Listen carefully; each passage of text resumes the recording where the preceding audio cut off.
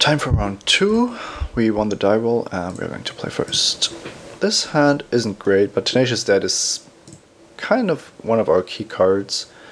We can get Bubbling Cauldron by drawing it or drawing Bogbrew Rage, and we have 2 Barrage of Expendables. So I'm keeping this hand, even though it's not amazing. This is also closer to what I would expect from our deck, with 4 mountains and a swamp, and not the other way around.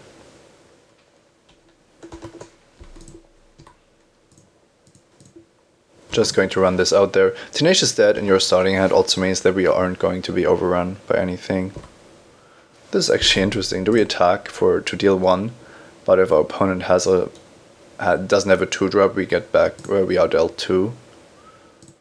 But then again, if our opponent doesn't have a 2-drop and attacks with Mutavolt, we do get back for 1 again, and then we drop the Undead Minotaur. So I think it's an even trade if our opponent doesn't have a 2-drop, and if our opponent does have a 2-drop, which is better for him, we've dealt a damage. So I believe it's correct to attack, because against an unknown deck, we definitely want to be aggressive so that our combo finish can get there.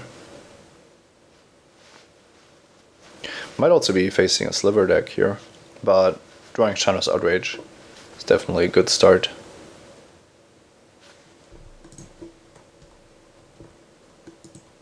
There is one more thing, that if our opponent has a land here, but no 2-drop, then attacking with Mutavolt is actually risking a shock. So it's not even clear if you should attack with every possible hand here.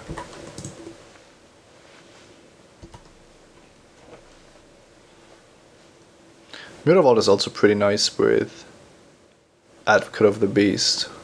Okay, our opponent is representing Giant Growth here, but is willing not to... Oh wow, that was an aggressive Giant Growth. Is willing to skip his turn for that, basically. I'm attacking with both creatures because I think that if our opponent activates Mutavolt here again to get in for 2, that we are heavily favored. And he is shown to be willing to cast Giant Growth just for tempo purposes, so I'm fine with that. Next turn I might leave back something because our opponent still hasn't played anything, but we are winning the race that we are playing here, so kind of like just leaving things as they are. Okay, Bubbling Cauldron changes things, makes it really easy to just keep back the Tenacious Dead. In fact, we could have actually just attacked also, because dealing damage is no more important than preventing damage. So yeah, in retrospect, I should have just attacked for 1. If our opponent animates Mutavolt, then we are still very far ahead. Missed a point of damage there.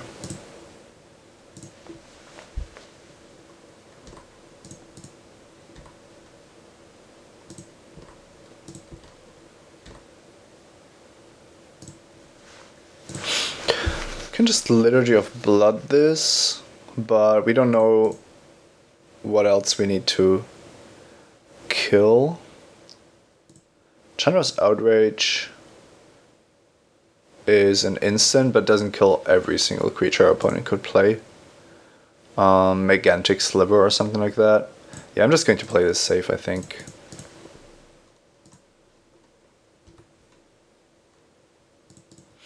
It looks like our opponent is just missing his second color, so isn't out of the question that we just don't see a play here. And it looks like our opponent still wants to raise here. Oh, that's really unfortunate. Hunt the Weak. Yeah, we could have punished that with Chandra's Outrage, but don't see how we could have really played around that. Maybe there was an argument to be made to keep the Chandra's Outrage anyway, because it's actually quite difficult to Liturgy of Blood a Mutavolt.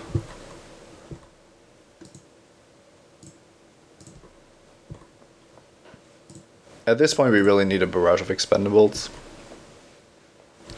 I'm trading 1 for 3 here, because we do gain 4 life each turn.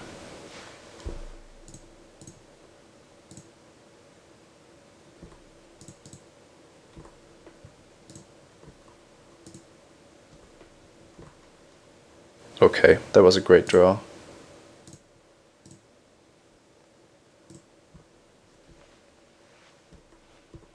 That might just win it.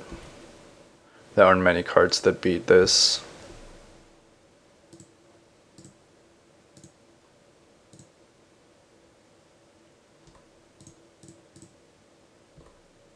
Especially when your opponent has only green lands in play.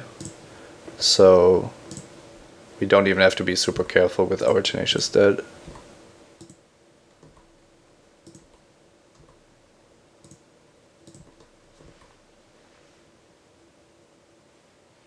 Could attack here, force him to make this a creature. And then we Liturgy of Blood it. Oh no, that doesn't work because we have to get back the Tenacious Dead already. No, let's just do it the slow way. He has one more draw 7, then he's dead, so wouldn't be surprised to see a concession here, yeah. So Giant Growth and Hunt the Weak and Woodworm Behemoth, Mutavault, but an unknown second color. Should be able to beat that. No, Fire Shrieker, not that interesting. Ring Flash is okay to counter a Giant Growth, but as we've seen, we really want this to play out differently. And I think we are once again just looking to beat our opponent with a close to unbeatable late game. I like our main deck here. It was really confusing to see our opponent just Giant Growth the Mutavault for 3 extra damage. It's a very aggressive line. I mean, if we block, of course, you Giant Growth, but if we don't block, then there isn't all that much reason to just use your trick.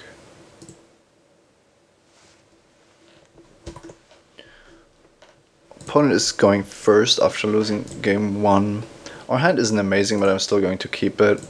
Maybe I'm too conservative about just having something we can play with. Our mana is good, and we have a turn 2 Bubbling Cauldron, turn 3 Undead Minotaur. So I really see no reason to mulligan a hand like this, which already has one of the key cards of our deck,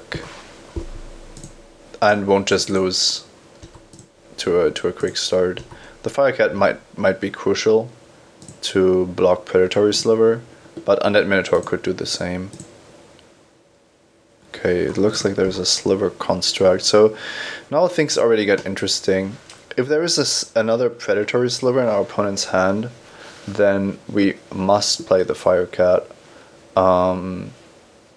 If there's a Giant Growth, then we lose either of these creatures to the Giant Growth, no matter how we do it. So the question becomes, how likely is it that the Undead Minotaur is just going to be dominated, and if we have it in play, we basically take 7 because of another Predatory Sliver, and then we drop the Firecat. That's still okay.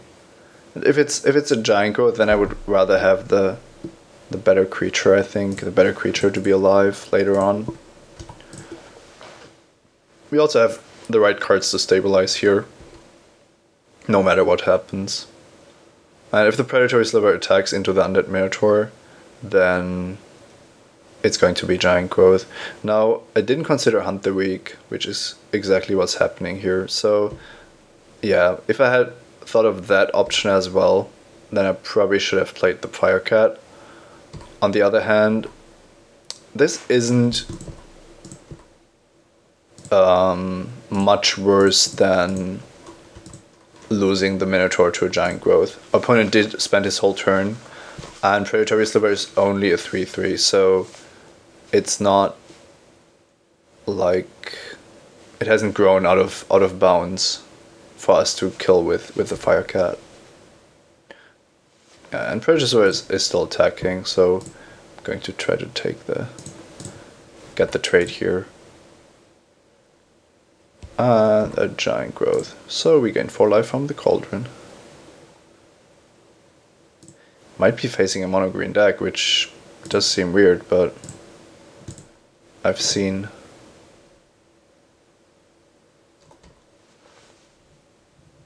worse. So Ratchet Bomb, okay. Yeah, Bubbling Cauldron costs 2, so that's an option. Doesn't look like he's interested in killing tokens. So yeah, Pitchburn Devils is just awesome here. Can't think of many cards that can punish us for just having a Pitchburn Devils in play with this board on the opposing side.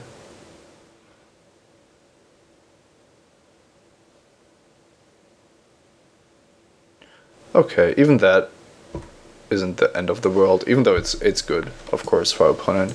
He has now has a 4/4 Predatory Sliver and the 3/3 Sliver Construct.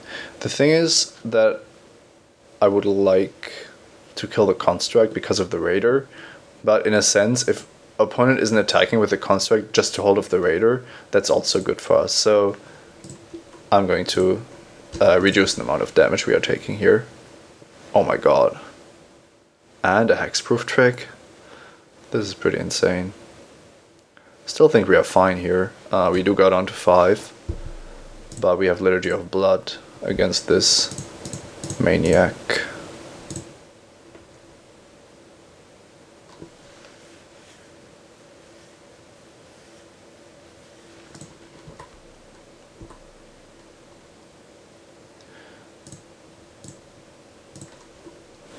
Don't think that we can just gain life from the cauldron here. We have to accept that Ratchet Bomb could kill it. But if our opponent is dealing damage here, then we are going to draw an extra card, and hopefully our opponent doesn't have another spell here. That would be an important part of our game plan. Okay, Valley Rebirth. That looks like a good thing to have already.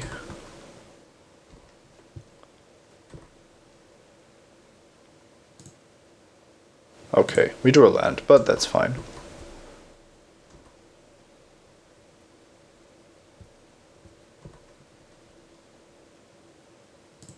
Let's ambush the construct if possible.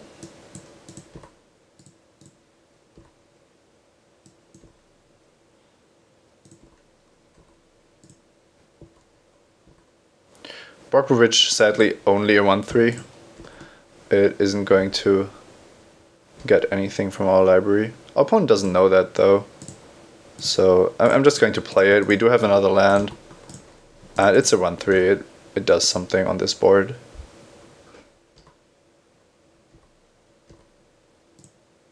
Tenacious Dead is a great draw. Too bad that we don't have a second Cauldron. Seeing how powerful Tenacious Dead is makes me realize how good Reassembling Skeleton was. It did cost 1 more mana to cast it, but it was just absolutely crazy good.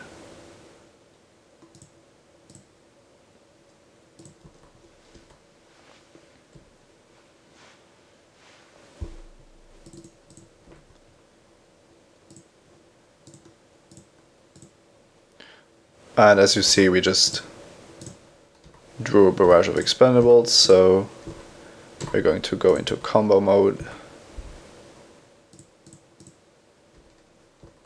And I'm still going to discard that Swamp. There's a lot of cards that are better than Swamp.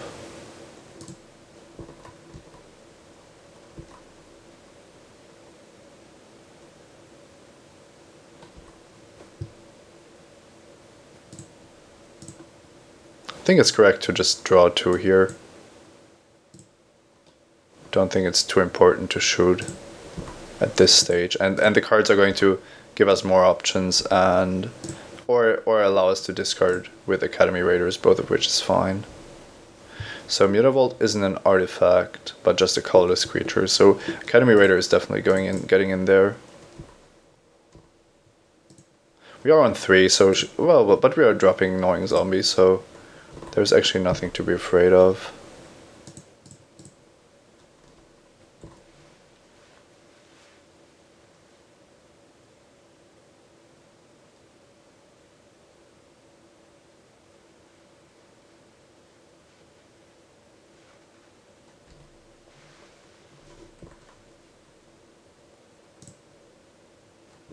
Molten Birth.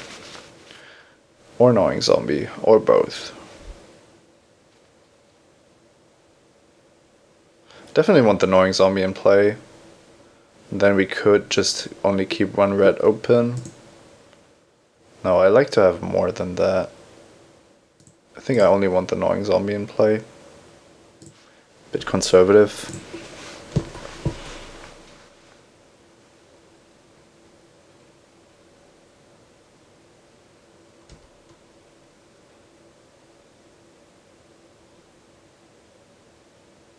I want to make sure that if our opponent has anything tricky going on with that Mutavault, that we have at least 2 red mana to shoot it. We are very close to winning this game, and I don't want to have this have our opponent steal this from us after we've somehow stabilized despite the 2 Hunt the Weeks. Although I'm not sure if we could or should have played around that in some way or the other.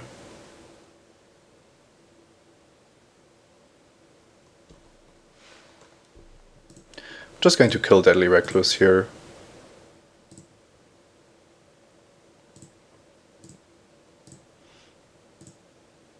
Trading one of our weaker cards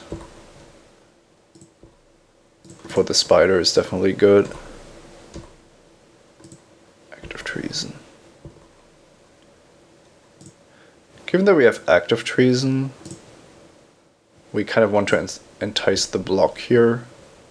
On the other hand, it doesn't matter all that much. Never going to go for Battle Sliver, I don't think. We won the flip, so we get back the Rebirth. But once again, I'm going to keep open some red mana just to be safe from the Mutavault.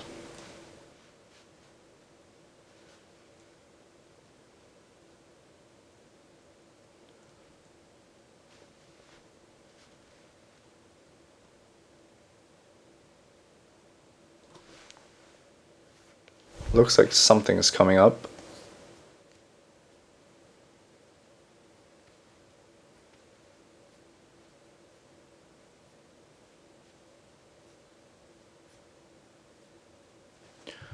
By the way, we are on 13 cards in our library and our opponent is on 21. We basically discarded 5 lands.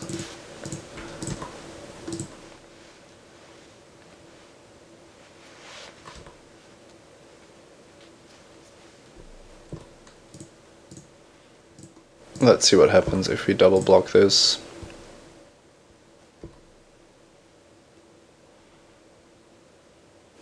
I'm in no hurry. The dangers of giving our opponent an extra card are really minimal. And I just don't want there to be any way to lose the game. Of course, if our opponent just has a mountain and a lava axe, then we aren't going to beat it, because we aren't playing around that by maximizing Gnawing Zombie, because there is no reason for us to believe that our opponent has that. But we are playing playing around a reasonable number of cards, so okay, we win the match. I think only Fog would have saved our opponent there, and only for one more turn. So yeah, that was quite convincing, but I'm also wondering what happened with our opponent's draft. He looks to be just mono green, and even though he had some nice blowouts, his overarching strategic direction isn't quite clear.